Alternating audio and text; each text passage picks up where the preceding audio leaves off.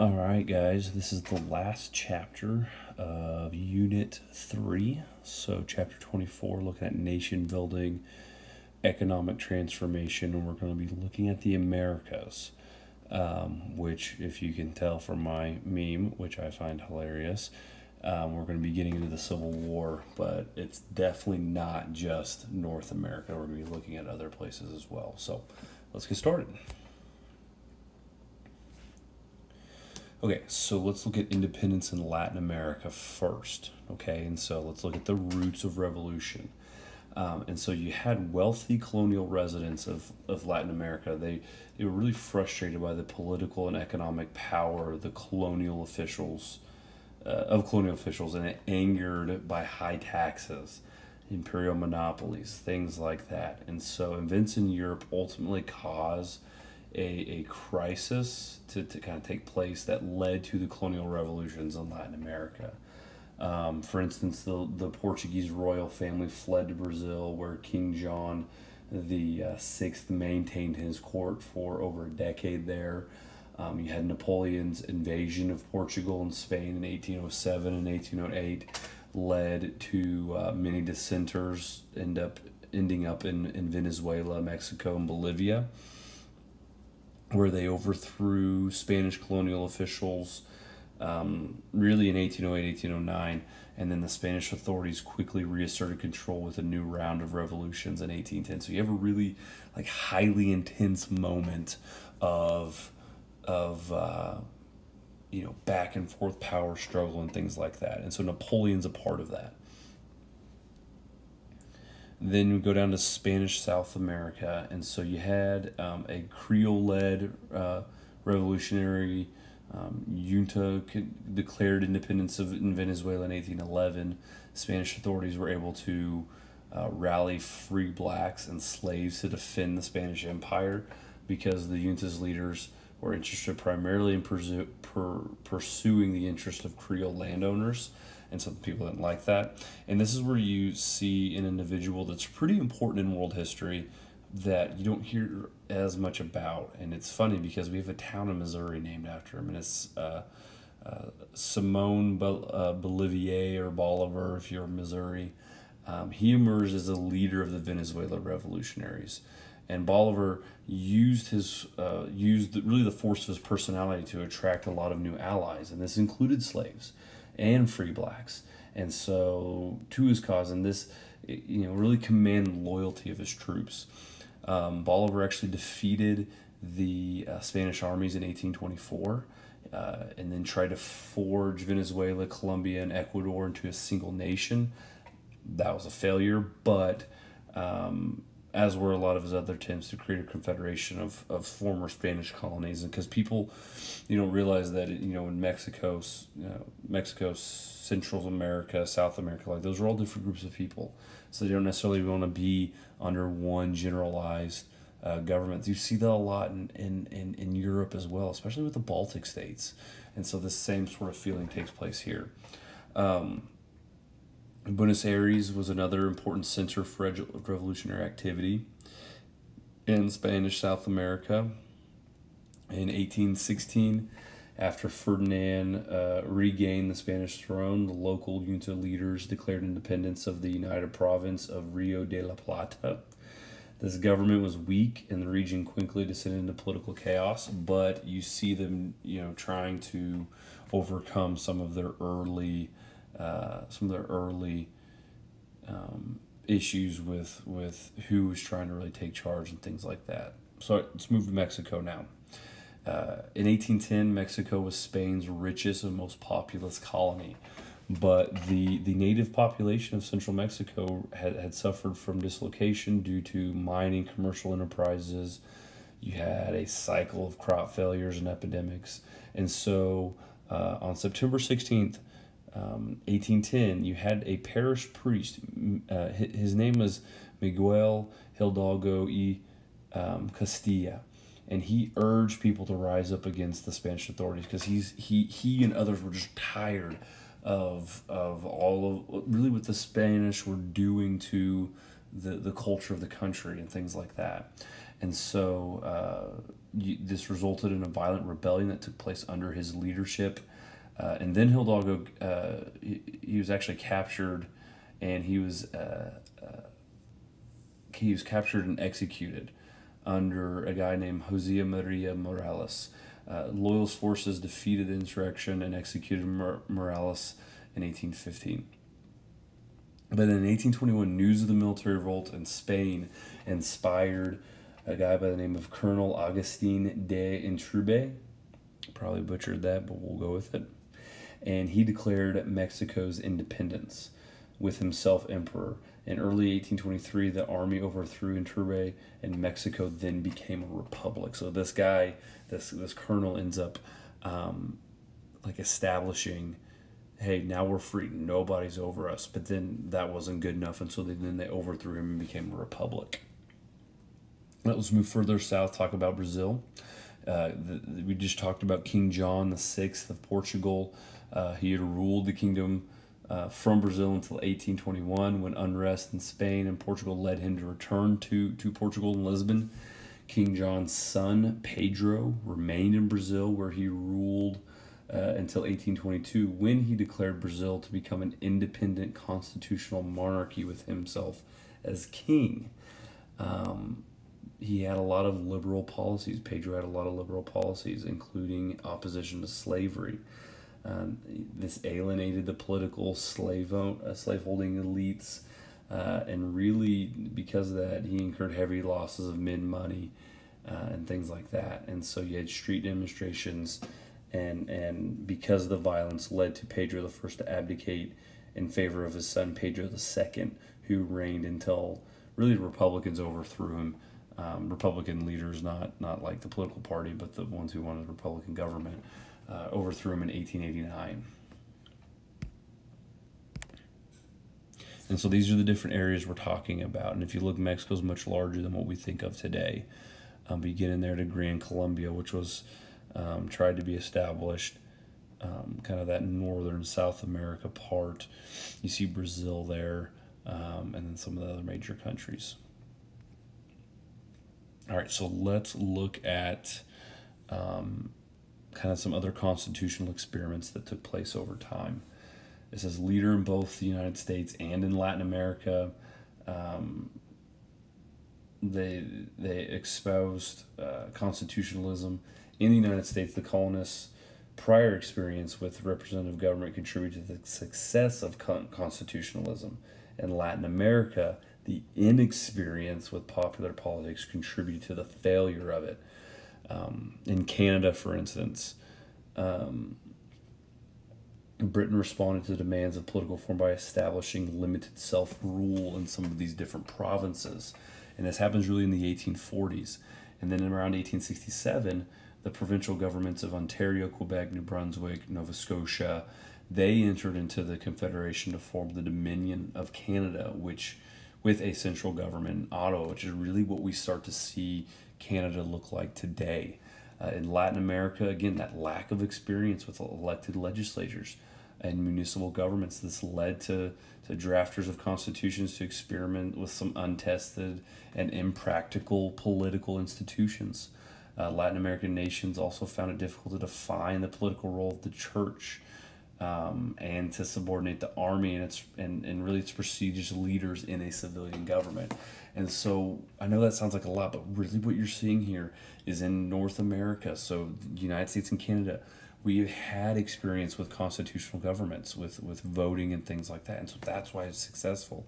In Latin America, I mean, they were just colonies where the primary population was slaves. Like, people weren't going there for the same type of freedom that they came to North America and Canada.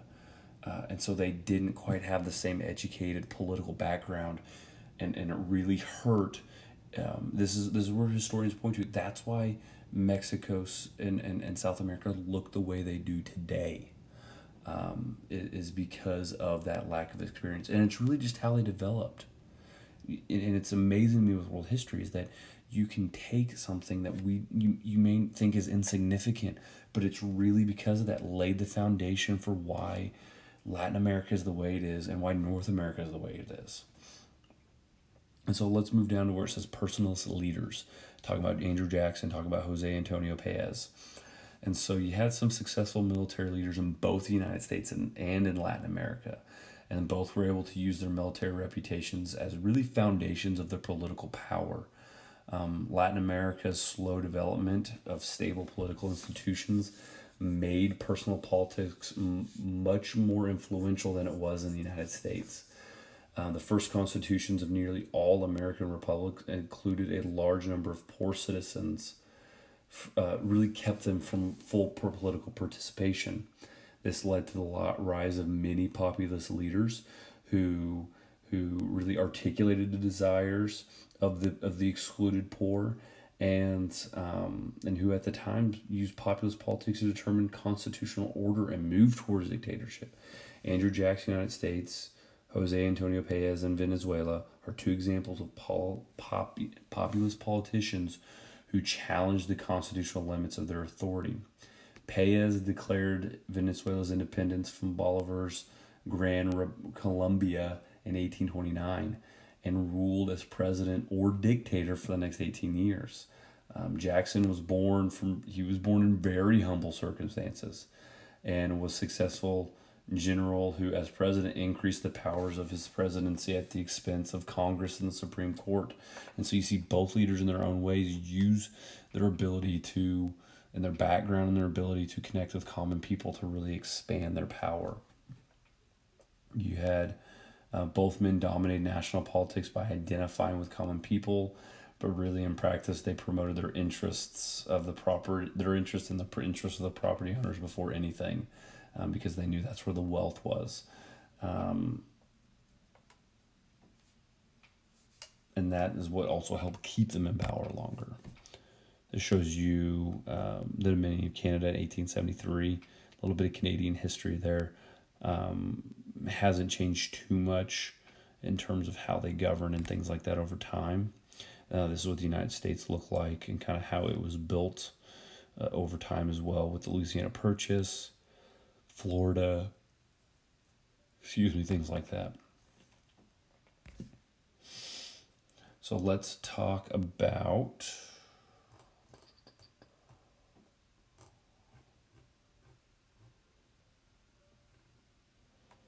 threat of order, threat of regionalism. There we go. Okay, sorry, I had to make sure I was in the right place. And so you had the threat of this term called regionalism, like identifying with your region more than your country overall. And so after independence, relatively weak central governments of a few nations were often unable to prevent regional elites from leading these secessionist movements. And so we're going to talk about like the Civil War. In Spanish America, all of the post-independence efforts to create large multi-state federations failed. Central America split off from Mexico in 1823 and then broke into 5 separate nations. Gran Colombia that Bolivar created broke into Venezuela, Colombia, Ecuador, and then Uruguay, Paraguay, and Bolivia declared their independence from Argentina. And so this regionalism idea threatened the United States as well, with the issue of slavery, which divided the nation heavily. And you'll hear some people say uneducatedly that the Civil War is not about slavery. It actually kind of was. Could you have it? Could you not have it? Things like that. And so this led to the establishment of the Confederacy and the Civil War because of it. The Confederacy failed, historians have identified, for several reasons. One was because of poor timing. The new states of the Western Hemisphere were most vulnerable during the first decades after independence. The Confederacy's attempt to succeed in the United States came when the national government was well established and had strengthened by experienced economic growth and population growth. The North did not have the North had the manufacturing hub, which is where a lot of the money for the United States came from. The South had cotton and tobacco, and yeah, that was going to make you a decent amount of money, but it wasn't going to trickle to everybody, and you weren't going to get weapons out of it. And because of the blockade the North put on the South, they weren't able to get weapons from other places that were interested in a divided nation like Britain.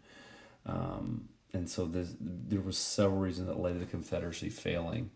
over time. They were good at the beginning, but their weaknesses really came through.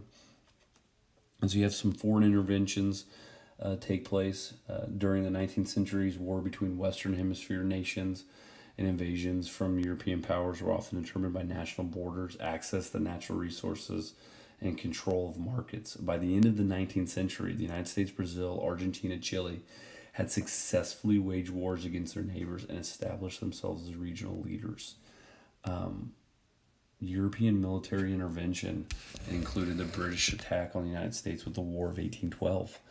The United States war with Spain, the Spanish-American War, 1898, 1899, French and English blockades of Argentina, an English naval blockade of Brazil, the Spanish and French invasions of Mexico.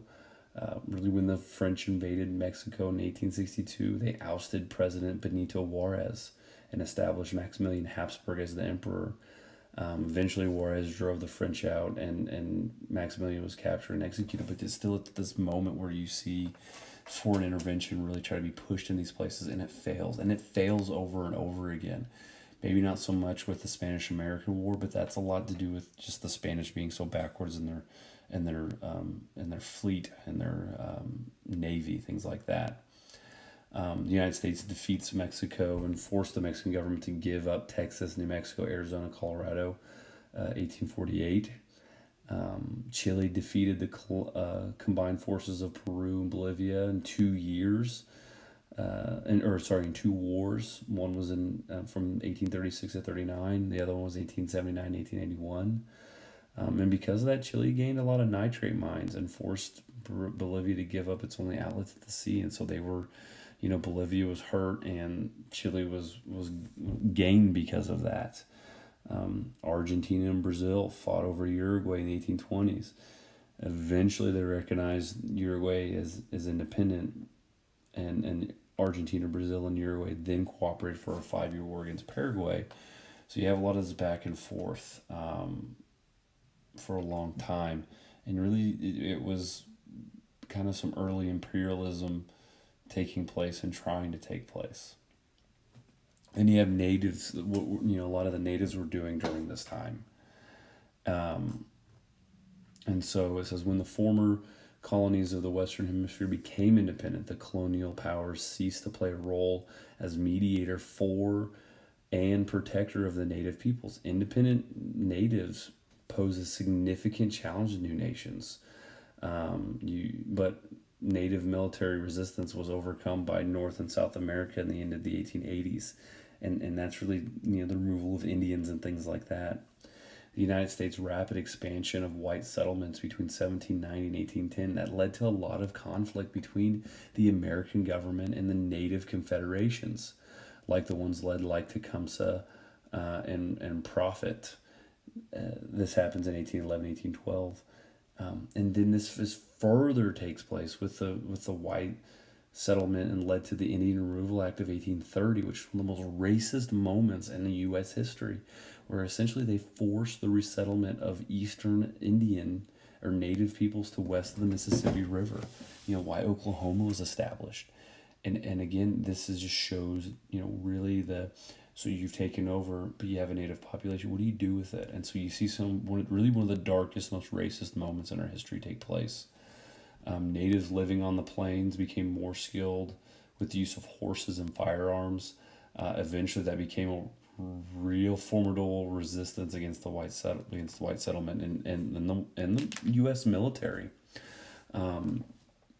Horses and firearms made the plains people less reliant on agriculture and so more reliant on buffalo hunting. So you start to see them change because of that.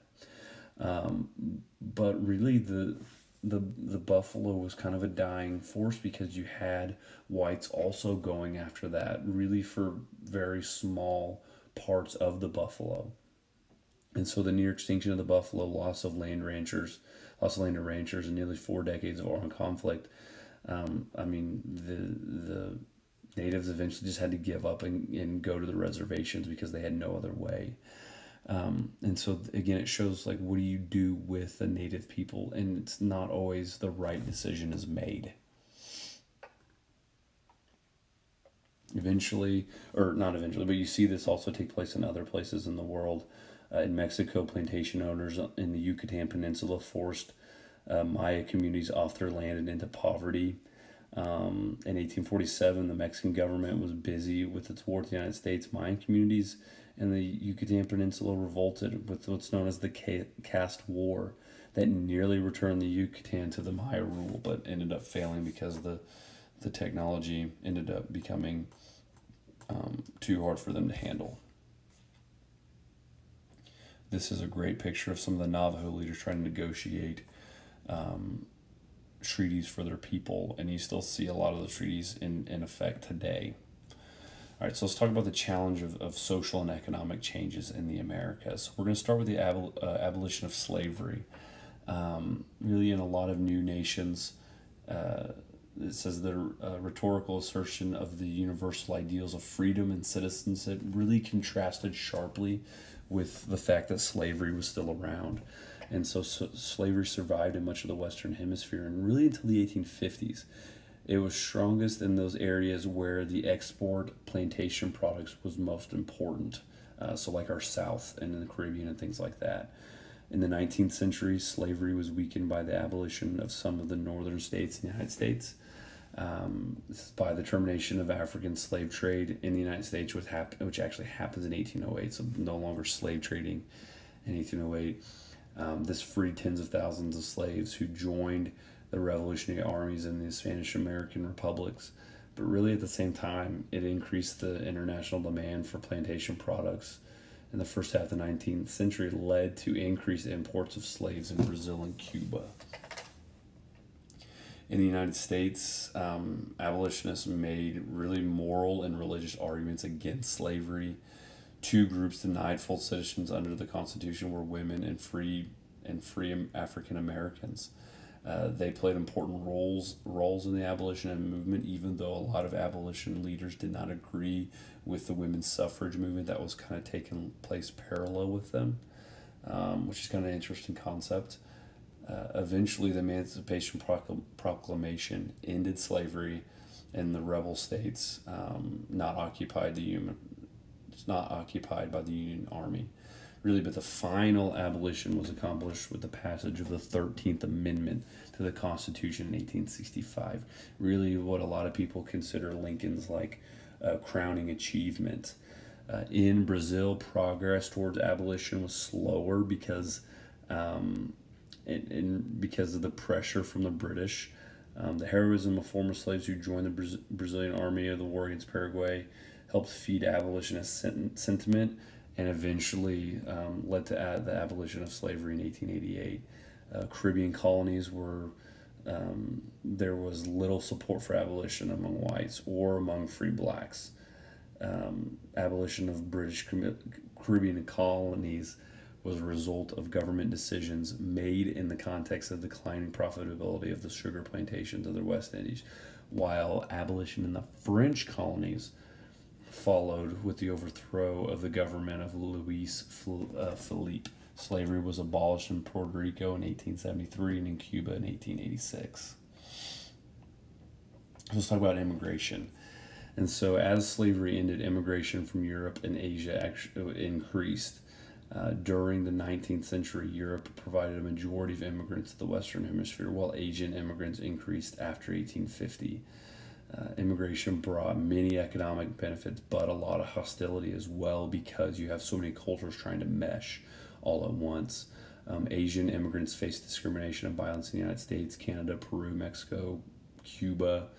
Immigrants from Europe countries face prejudice and discrimination, but not to the extent, and a lot of that has to do with simply look.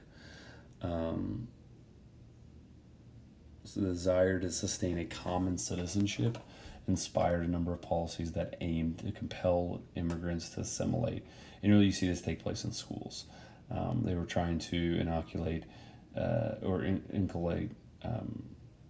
language, cultural values, patriotism. All right, so we're getting close, guys. Hang with me here. American cultures develops also over time, but you see this happen a number of different ways. Really, despite discrimination, immigrants altered the policies of many of the hemisphere's nations, and they sought to influence government policies. You saw these cultures developed because of things like language arts, music, political cultures, things like that, all help develop what we see as American cultures. Women's rights, struggle for social justice, again, another slow moment. In the second half of the 19th century, women's rights movements made slow progress towards the achievement of economic, legal, political, and educational equality in the United States, as well as Canada and Latin America. Most working class women played no role in the women's rights movements. Nonetheless, the economic circumstances forced working class women to take jobs outside the home, thus helped them contribute to the transformation of gender relations. Basically, they weren't actively in the women's rights movement, but because they were working, they were kind of in a roundabout way showing that they can actually do the same things. Despite the abolition of slavery, various forms of discrimination against persons of African descent really remained throughout the Western Hemisphere at the end of the century. Attempts to overturn racist stereotypes and to celebrate black culture achievements in political and literary magazines failed to end racial discrimination. Successful men and women of mixed ethnicity in Latin America face less discrimination than those in the United States, but they still face discrimination.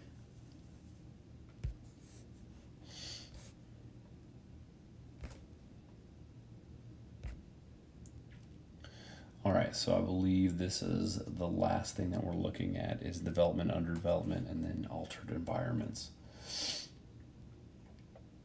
Nearly all the nations of the Western Hemisphere experienced economic growth during the 19th century, but the United States was the only one to truly industrialize, and that's an important point there. Only the United States, Canada, and Argentina attained living standards similar to those in Western Europe. You had a rise in demand of mine products that led to mining booms in the western United States, Mexico, Chile. Heavily capitalized European and North American corporations played a significant role in developing the mining enterprises in Latin America. And because of this, you saw the increase of technology and communication, stuff like that happen only in certain places. Latin America, United States, and Canada all participated in increasingly integrated world markets. But interdependence and competition produced deep structural differences between the Western Hemisphere economies. Those nations that industrialized achieved prosperity and development. Those that depended on the export of raw materials and low wage industries experienced underdevelopment.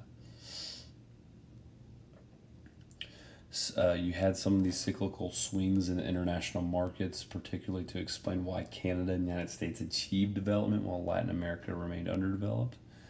Both the United States and Canada gained independence during the periods of global economic expansion. Latin American countries gained independence in the 1820s when the global economy was contracting. Weak governments, political instability, and in some cases, civil war slowed Latin American development. And so Latin America became dependent on Britain and later the United States for really everything from technology to capital. And then you also see some altered environments take place: population growth, economic expansion, the introduction of new plants and animals brought about deforestation, soil exhaustion and erosion. Rapid urbanization put a strain on the water delivery systems and sewage and garbage and disposal systems. Really led to this the spread of the timber industry, the expansion of the mining in the United States. The expansion of the mining industry led to the erosion and pollution in the United States, Chile, and Brazil. Really, people are faced with a choice between protecting the environment or achieving economic growth, and so economic growth, money talks. Okay, so I know this chapter was kind of different. It's going through a lot of why did North America, United States, Canada industrialize?